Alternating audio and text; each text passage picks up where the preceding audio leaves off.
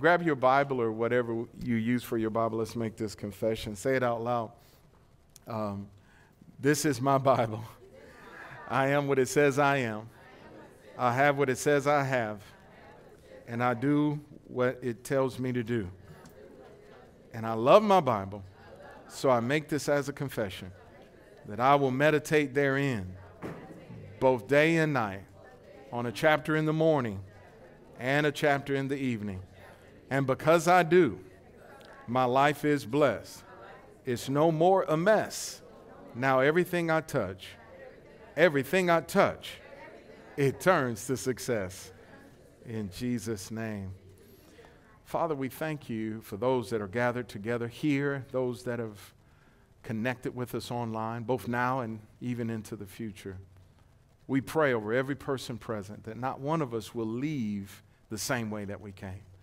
We came to worship you, to sing, to lift up praises to you, to give an offering, a sacrifice to you. But also we came to sit at your feet and to hear words from heaven. And so we pray that you'll use my tongue as the pen of a ready writer to write upon the hearts of every person, both in person and online, your indelible word. We pray that my speech and preaching will not be with the enticing words of man's wisdom, but let it be by demonstration of your spirit and of power, that our faith not rest in the wisdom of a man, but in the power of you, Lord God. We're open to the operation of the gifts of the Spirit should you desire to flow freely in our midst.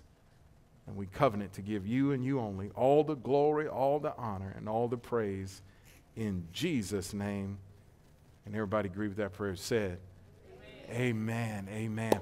We want to dismiss all of our teenagers. So if you are a teen or 6th grade to 12th grade, then we excuse you to go with our executive pastor, Carol, who's going to minister to our teenagers. Give our teenagers a hand clap. This is our future generation.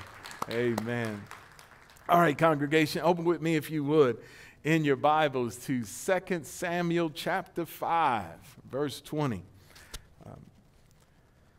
2 Samuel chapter 5, this has been our text for the past few weeks.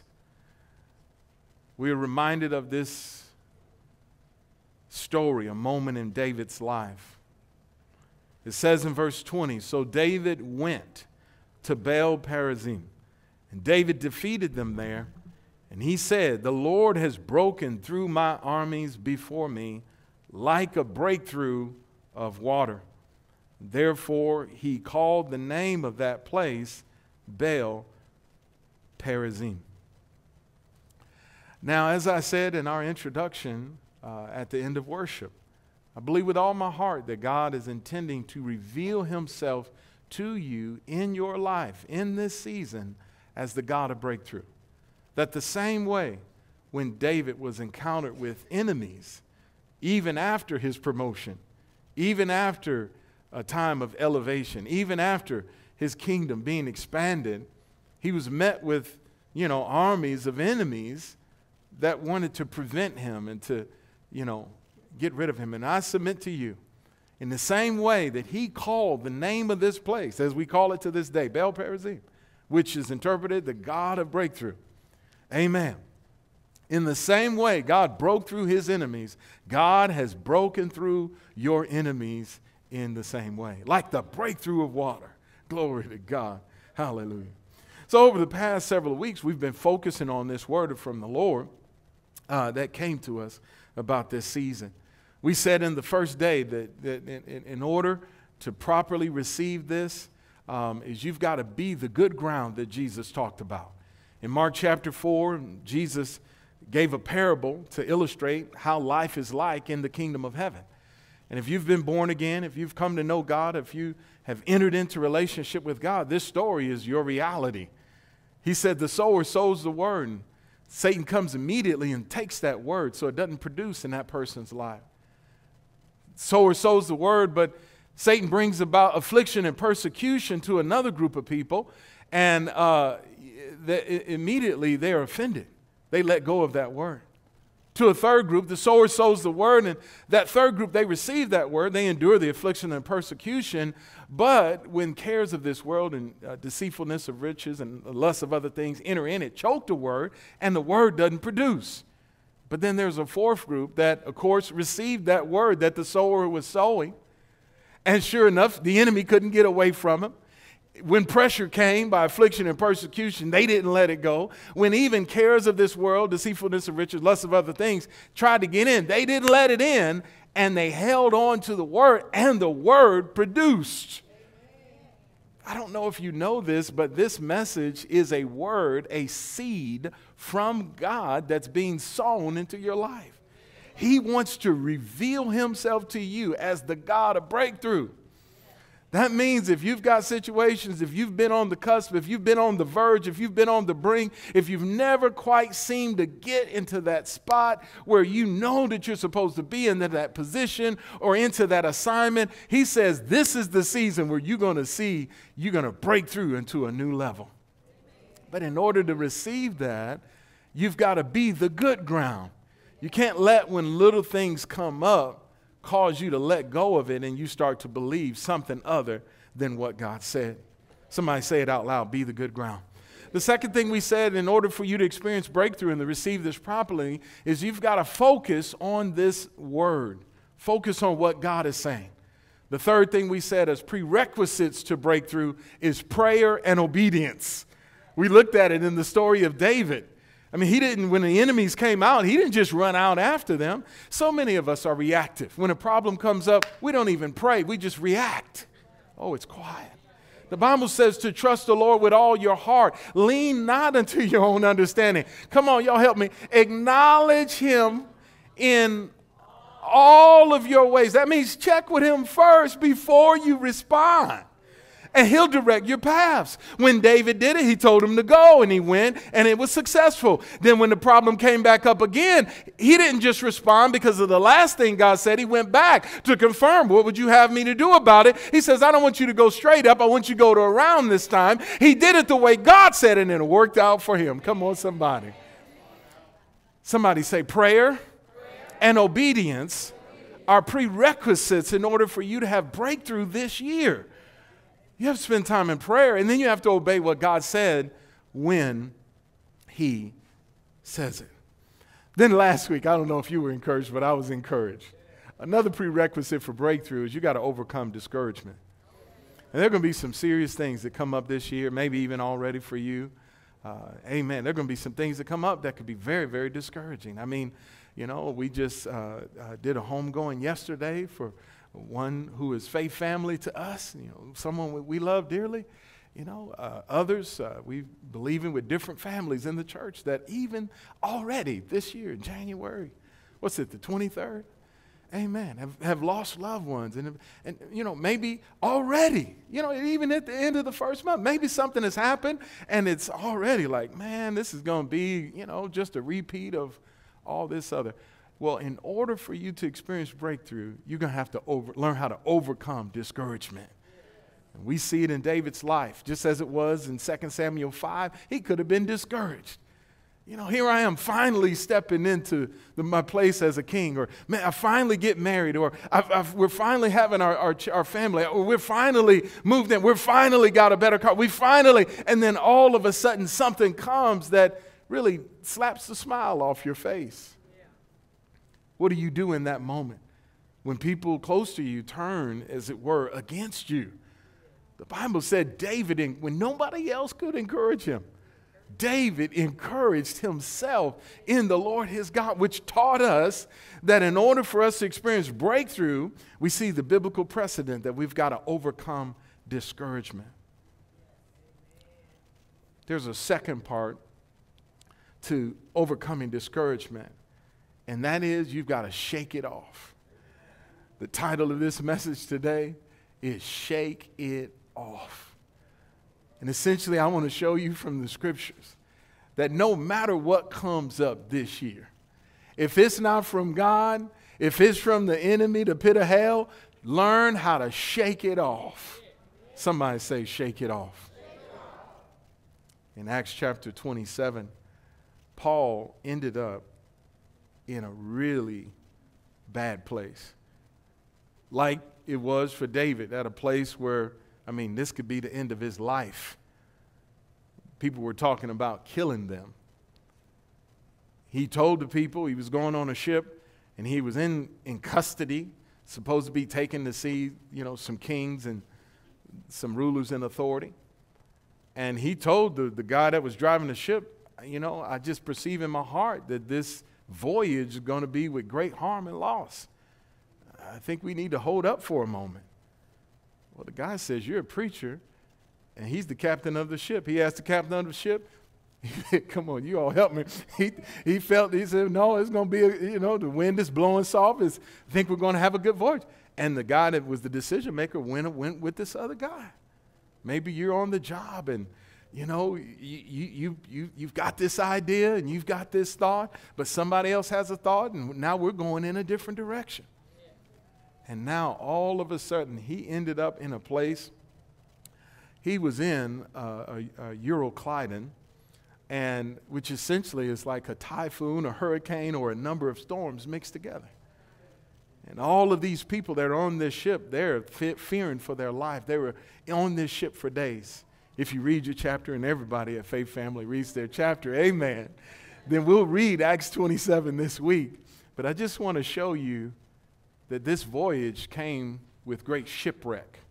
In verse 41 it says, but striking a place where two seas met, they ran the ship aground, and the prow stuck fast and remained immovable, but the stern was being broken up by the violence of the waves.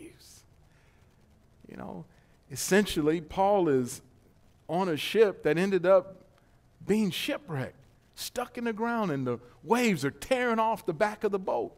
And all of these men, some prisoners, some soldiers, some sailors, fearing that their lives, the prisoners, everybody's like the ship is about to break apart. If you read the rest of the chapter, it is about to break apart. And the soldiers thought, well, we need to kill the prisoners, in which Paul is a prisoner.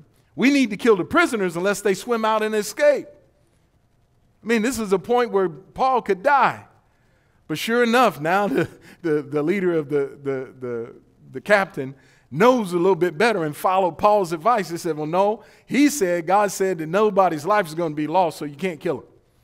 So everybody ended up jumping into the water on pieces of the ship, and they finally swim and make it to shore. And the whole group of them come out of water. I don't know what the last 2 years have been for you. Maybe it feels like shipwreck. Maybe it feels like everything has been lost and just so much, and you've run through your savings and you haven't quite recovered in it. You thought that this from the government would be a boost, but it never really caught back to be. Who am I preaching to today? And it has never really caught up to be back to what you had expected it to be or you wanted it to be. You finally, as it were, you seem like you catch a break. And if it ain't one thing, it's another. I want to pick up this story in Acts chapter 28, reading verse 1 through 6. Bear with me. Now, when they had escaped this shipwreck, then they found that the island was called Malta, and the natives showed unusual kindness, for they kindled a fire and made us all welcome because of the rain that was falling and because of the cold. But when Paul had gathered a bundle of sticks and laid them on the fire, a viper came out because of the heat and fastened on his hand. So when the natives saw the creature hanging from his hand, they said to one another, no doubt this man is a murderer, whom though he has escaped the sea, yet justice does not allow him to live. But he shook off the creature into the fire and suffered no harm. However, they were expecting he would swell up and suddenly fall dead. But after they looked for a long time, he saw no harm come to him. They changed their minds and said that he was a god. I'm here to tell you, you're going to have to learn how to shake it off. You may find yourself at some point in this year having escaped the fire and have escaped the flood and having escaped the shipwreck, finding yourself gathering and thinking like, okay, we made it out of that thing. And then sure enough, you get attacked by something else. That is not the time to sit in the floor. That is not the time to have a pity party. That is not the time to start bawling and squalling. That's time to shake it off and give God praise. There have been times in life where people have experienced things. It's like that Morton Salt commercial that, the little girl is carrying the salt home and she's got the umbrella. And I don't know if they still put that on the Morton Salt packaging. But, the idea was that when it rains, it pours. Am I the only one that looked at the packaging that close?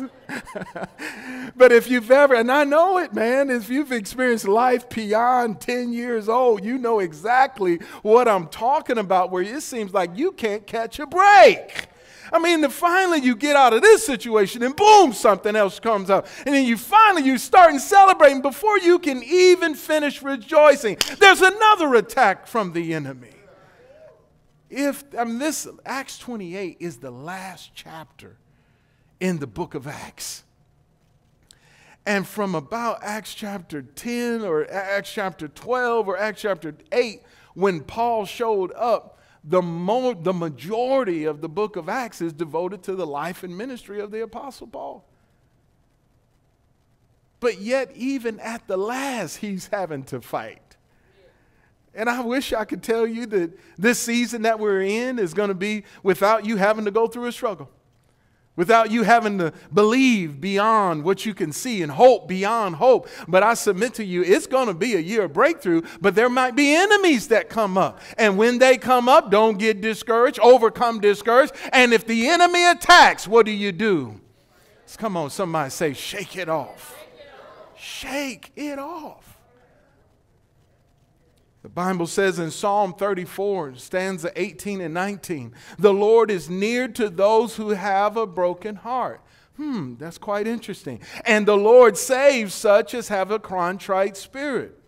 Many are the afflictions of the righteous, but the Lord delivers him out of them all. I wish I had a better message to preach. I wish these kind of scriptures weren't in the Bible. I wish it were that if you give your life to the Lord Jesus, if you make him Lord of your life, that from that time forward, you're going to live a good life without problems and without troubles. But there's no verse in the Bible that says that. There's no scripture that indicates such. What the Bible does say, though, is that many are the afflictions of the righteous, but the Lord, y'all got to help me in this church. The good news, now it's not good news that there are many afflictions if you're righteous. I've talked to people that felt like because of what they were going through in the moment, they felt like it was better for them before they got saved. That is the saddest thing, because in reality, how many of y'all know Egypt was not better than the promised land? Yeah, there were giants in the promised land. Yeah, they had to believe God for food in the promised land. But at least they were free at last, thank God Almighty, they were free. In Egypt, they were bound. In Egypt, they were slaves. And I don't know what life was like before you got saved, but for me, I'm so glad that I am born again, even with the troubles that I may see. But I know you and I have been in those situations where it seems like, man, I was doing better before this or better before that. And, sometimes I do marriage counseling. So, I minister to married people, and the idea they're sitting there across the desk looking at me, like, help, without saying, we're trying to go through the process. And the idea is simply like, I could do better by myself. Who wrote that book anyway? Who made that play? I could do bad by myself. Oh, y'all got to. Many. What? Are you for real? Yeah. Oh, Pastor, I'm just tired of fighting. All right, you want me to pray for you to go to heaven early? Because as long as you are on this planet, you are going to have to fight. Fight for your healing. Fight for your finances. Fight for your relationship. Fight for your children. You are going to have a fight. But here is the good news. Jesus said, in this world you will have tribulation, but be of good cheer. Why? Because I have overcome the world. And if he overcame the world and he lives in you, then greater is he that is in me than he that is in this world. So many are the afflictions of the righteous, but out of them all the Lord delivers them. I mean, Paul had an amazing testimony. Listen to this in 2 Corinthians 11, 23 through 27. He said, are they ministers of Christ? I speak as a fool. I am more. In labor is abundant. In stripes, meaning like beat like Jesus was.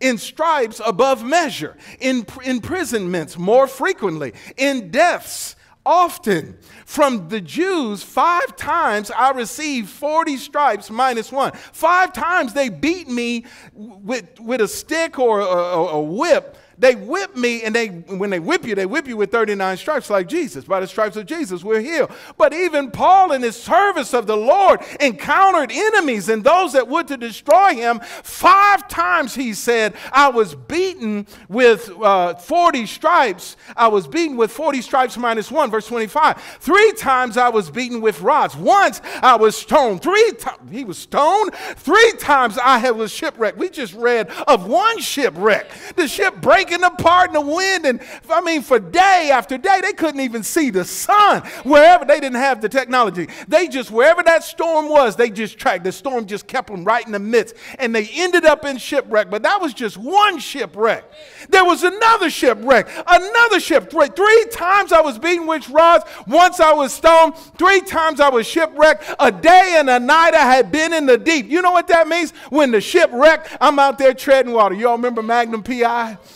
Oh, come on, y'all got to help me. I didn't really dated I'm not talking about the new Magnum P.I. I'm talking about Tom Selleck back in the day. I remember little things when I was a child, but I remember he was out there and he was just treading water for a long time. Can you imagine a day and a night treading water? A day and a night in the deep, verse 26, in journeyings often, in perils of waters, in perils of robbers, in perils of my own countrymen, in perils of the Gentiles, in perils in the city, in perils in the wilderness, in perils in the sea, in perils in the false god. You can see he just started to preach with that. Come on, somebody. And I don't think he was just preaching to preach. I believe in every one of these instances, he's talking about I have had tough times. I have been through tough situations. I've gone through a lot, and I'm not complaining. If they've gone through something, I've gone through something more. If anybody got anything to say about going through stuff, if anybody has anything to say about if it ain't one thing, it's another, Paul says, I got something to say. In 27, he says, in weariness, that means I want to give up, I want to quit, or I feel like I'm weak and weary. In weariness and toil, in sleepiness and often, in hunger and in thirst, in fastings often, in cold and in nakedness. What's your point, Pastor Stan? Many, somebody say it. Many are the afflictions of the righteous. I don't know what 2022 holds in the natural. I know in the spirit that the Bible says that things are going to get worse and worse in this world. In the spirit, the scripture tells us that in the last days, perilous times will come. We are going to hear about things that will cause our heart to cringe. There will be things that happen in this world to the people of this world. There will be mass things. There will be destruction. There will be hurricanes. There will be fires. There will be death. I just heard of 3 teenagers that, ended up dying in suicide or murder, whatever. And it's just, those things are going to be, but I'm not going to let one of them discourage me. And not only that which is in this world, things that come against us, things that come against you, things that come against me. Why? Because he told me many are the afflictions of the righteous, but the Lord delivers them out of them all. See, in Mark chapter 4, verse 17, this is why this thing about being good ground is so important. In Mark 4:17, he said that there was a group of Christians. I'm going to bring it into our context. That there was a group of Christians that had no root in themselves. How deep do your roots go in the Word of God? How deep do your roots go in Christ, in your relationship with God? When it's dry and in a famine, how deep do your roots go to draw upon the waters of the, come on, in the Spirit, to satisfy you when things are tough on the outside? There was a certain group that had no root in themselves. They hang in there for a time. But then afterward, when affliction and persecution arise for the word's sake, immediately they are offended. Notice that word affliction, because that's what it said in Psalm. Many are the affliction.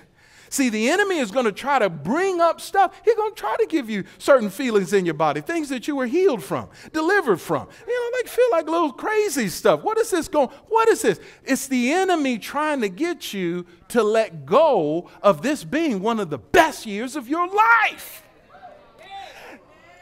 That without question, this is supposed to be one of your best years ever. And it doesn't matter what comes up in it. You're supposed to end it on top. Oh, come on, come on. He said that you might be the above and not beneath, that you might be the head and not the tail. When the blessing of the Lord is on your life, you can't lose for winning. But the thing is, when the problem comes, how do you process it? When the affliction arises, how do you handle it? In 2 Timothy, I'll give you an example. We just read what he went through. Paul said in chapter 3, verse 10, he said, but you have carefully followed my doctrine, manner of life and purpose and faith and long suffering and love and perseverance. You've carefully followed my persecution. Somebody say persecution. You've carefully followed my afflictions. Somebody say afflictions. See, that's that group. See, I'm telling you, you got to be good ground. When persecution come against you, when affliction come against you, that ought to be times for rejoicing. I mean, James said, count it all joy when you fall into a difficult time. When affliction and persecution show up, you ought to start laughing. When you get the shut off, when you get the eviction, when the car engine light come on, instead of he said, you've carefully followed my persecution and affliction, which happened to me at Antioch. You saw it when stuff happened to me at Iconium. You saw when stuff happened to me at Lystra. What persecutions I endured. And out of them all, the Lord did what? The Lord did what? I'm here to tell you, it doesn't matter what you're going through. God is already delivering you. He has already broke through over your enemies. Confirmation, I don't know if he did this on purpose. Paul, when he wrote this. I don't know if he had Psalm 34 just stirring around in his spirit. Many are the afflictions of the righteous, but out of them all the Lord delivered them. Because when he writes to Timothy, he says, you've known the persecutions. You've known the many afflictions of me as a righteous man. But he concludes it. He says, and out of them all, somebody say all, the Lord delivered me. Proverbs 24 and 16. It says, for a righteous man may fall 7 times and rise again, but the wicked shall fall by calamity. The New Living Translation says, the godly may trip 7 times, but they will get up again. But one disaster is enough to overthrow the wicked. Now, we use this often as it relates to Christians doing stuff they don't have no business doing, and we get back up again. A just man may fall, as it were, into sin and get back up again. I feel Donnie McClurkin anointing coming on me right now. Get back up again. We fall down, but we get up. We fall down.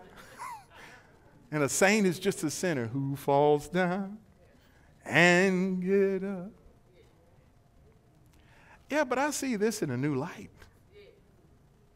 I see the just running on fire for God. They may trip, but they get back up.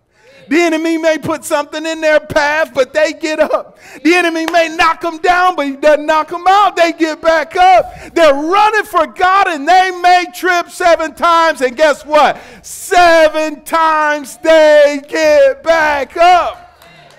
But for one without a relationship with God, just one thing can just throw them off. One disaster is enough to mess them up. Come on, somebody.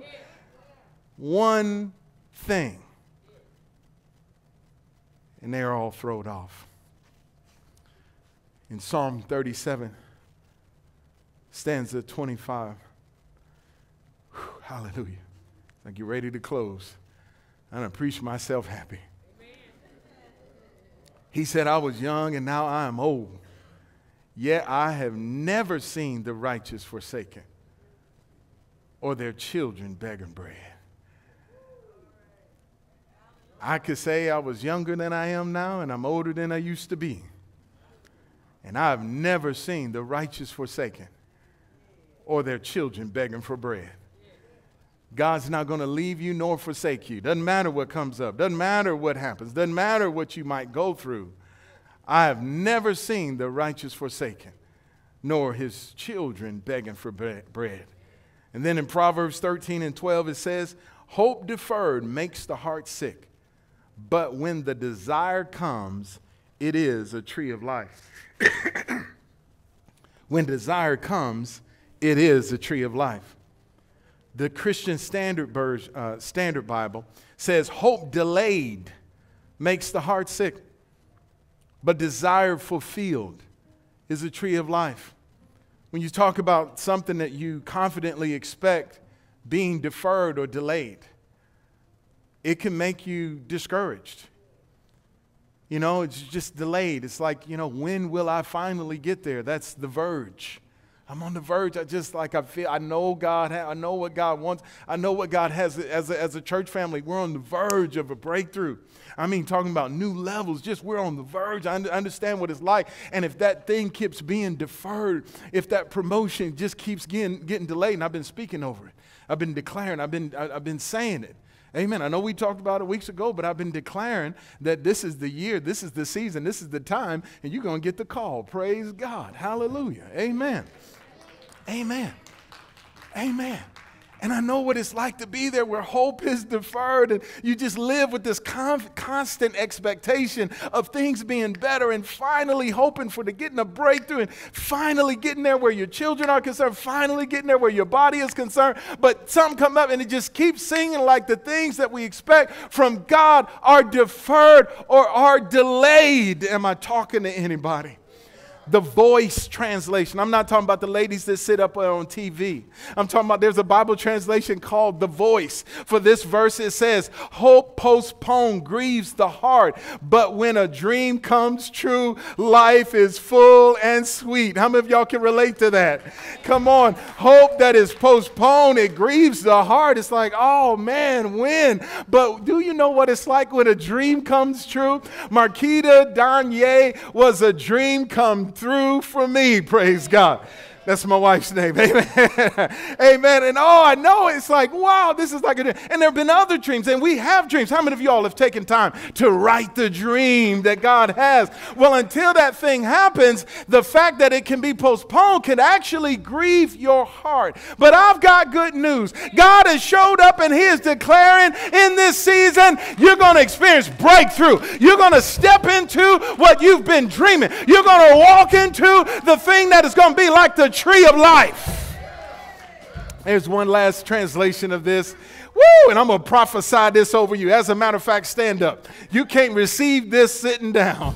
Oh, I'm here to tell you, you may have seen times go where things have happened and have kept you from what you have been believing for, but you are about to experience a breakthrough. You are right on the edge of it. That's why I got to pour it into you. I've got to pump it in you. Don't give up when you see something contradictory, when you feel something contrary. Don't give in to the pressure. Hold on to that word, because something good is about to happen to you. The Message translation says, unrelenting disappointment leaves you heartsick, but a sudden good break can turn life around. Read that out loud with me.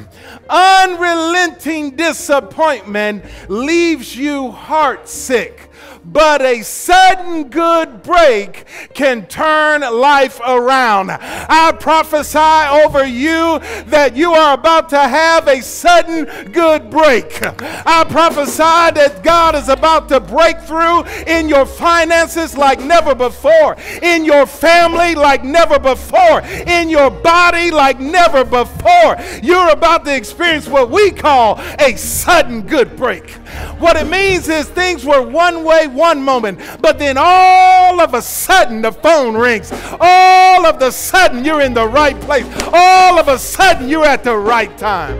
Woo! Somebody shout out loud, a sudden good break. But in order for you to experience, you got to learn how to shake it off. You can't let that viper come out and hit your hand. I believe, I'm done.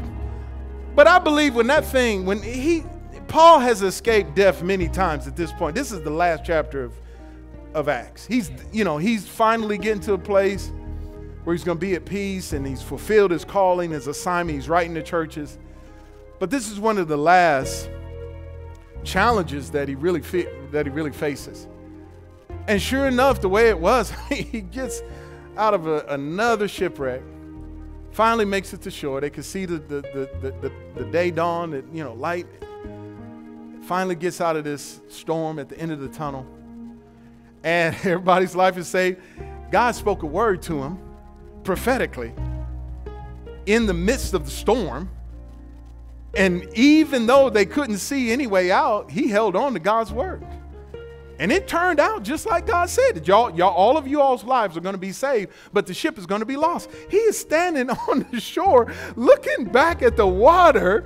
The ship is gone, and exactly what God said came to pass. But it's cold, they're wet. They've been without food for many days. And the islanders come out and they start making a fire. That's really nice. Well, being, a good person is like, well, hey, y'all grabbing sticks? Let me grab some sticks. And I've carried brush before. I've made bonfires just for years. And I could just see Paul carrying this mass of wood. And he calls it a viper. It makes me think about a cobra. I don't know if it was a cobra, but it's a viper. And he throws this pile of wood into this bonfire. Scores of men, not just a few men, scores of men, prisoners, soldiers, the islanders, everybody, the sailors, all of that. And they're all gathered. And he throws this pile of wood into this fire. And man, I've been there, you throw it in there. The fire kind of envelops it. And out of the fire, this snake, is trying to escape the fire and latches onto his hand. I believe with all my heart, he stood there and looked at it. And if it was us, ain't this a trip? How about this? This ran through my mind. You got to be kidding me. Come on, man. You open up something, you open an email, you get a text message, oh, you got to be kidding me. Are you serious?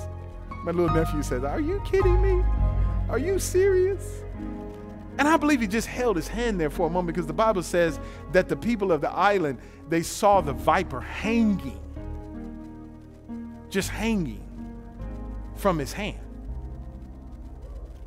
And they're thinking, man, this guy has got to be a bad guy, because I know all of these are prisoners, because now that the soldiers are in effect. They're, They got these guys bound. You know, they're making sure nobody's jumping off. The sailors are doing the sailors' things, and the islanders are like, okay, he is a prisoner. He must have been a really bad dude, because even though he escaped that terrible storm that just passed, you know, justice is coming to take him out, right? But God, he looked at that and he just shook it off into the fire. And that's how you've got to be. And then he just sat down. Everybody looking at him. People going to be looking at you, waiting for stuff that, you know, she got a boyfriend. It ain't going to last, you know. Oh, he got a promotion. You know, they just waiting for you to mess up. Just shake it off. And what they were saying about you, they'll turn around and say, you know, that's a man of God. That's a woman of God. You know, glory to God. Amen. God is for them. Amen. You know, some of us are carrying some stuff from the previous years into the next year. It's still hanging. That divorce from years ago, still hanging. Oh, it got quiet. You better keep playing. Amen. This is real ministry. What's still hanging on you? The death of a loved one? David said, if I could bring my child back, I would. But I can't. So I'm going to worship God. I'm going to go on with life. They thought that, you know, surely he's lost his mind, because he's going about life. He's worshiping. He cleaned himself. He's moving on. What's hanging on you? Don't get quiet on me now. I'm preaching good. Whatever it is, shake it off.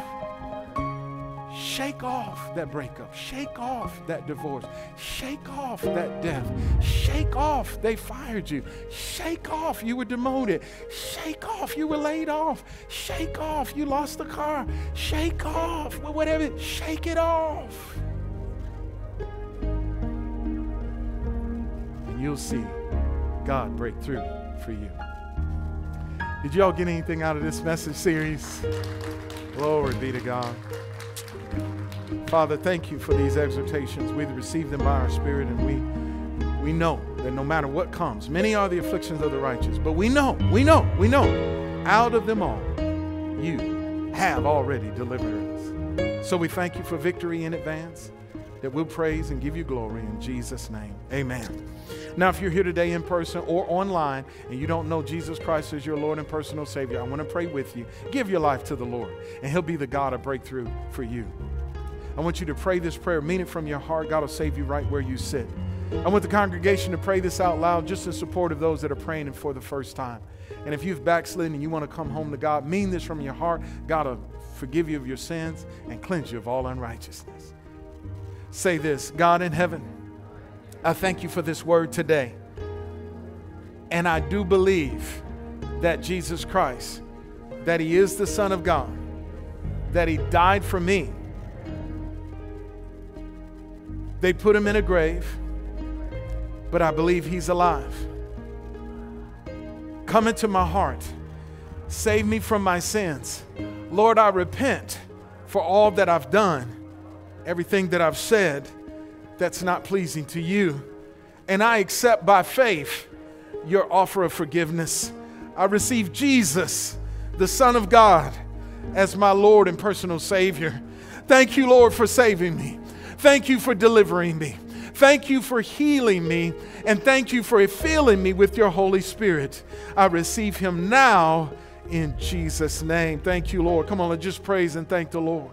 Thank you, Lord. Thank you, Father, for saving us. Thank you for healing us. Thank you for delivering us and filling us with your precious Holy Spirit in Jesus' name. If you don't have a church, every sheep needs a shepherd. You belong to God, but who's your pastor? Get into a good word church like Faith Family Church, and then come as much as you possibly can. I'll be preaching another powerful word from heaven on Wednesday night. We won't be in person, it'll be online. But I encourage you, don't miss that opportunity. God is speaking to you if you are a part of this faith family. We'll look to see you next Sunday. Thank you for being a part of our service today. I do want to speak God's blessing upon you. Don't forget, Blowout Sunday, they've got some closing remarks and announcements. But glory to God. Let me speak this blessing. Say, hold your hand up and receive this in your heart. May the Lord bless you and may the Lord keep you. May the Lord lift up his countenance upon you and be gracious unto you. May the Lord give you his peace. May he keep you until we see each other again.